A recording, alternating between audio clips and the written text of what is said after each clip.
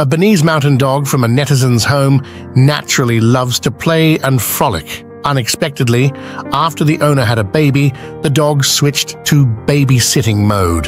Every day when the owner goes to work, the Bernese Mountain Dog helps take care of the baby at home. The dog uses its paws to protect the owner's baby as they watch the mother walk away. When bored, they gaze at the scenery outside the window together, watch the snow fall, count the passing cars, and eventually fall asleep together. Sitting by the window, waiting for the mother to return, has become their daily routine. When the mother finally returns from work, they are overjoyed. Once, the owner noticed the dog often sitting on the sofa in a daze, seemingly deep in thought. Later, the owner speculated that the dog also wanted to have its own baby. Therefore, the owner decided to give the Bernese Mountain Dog a mini version of itself. The dog excitedly wagged its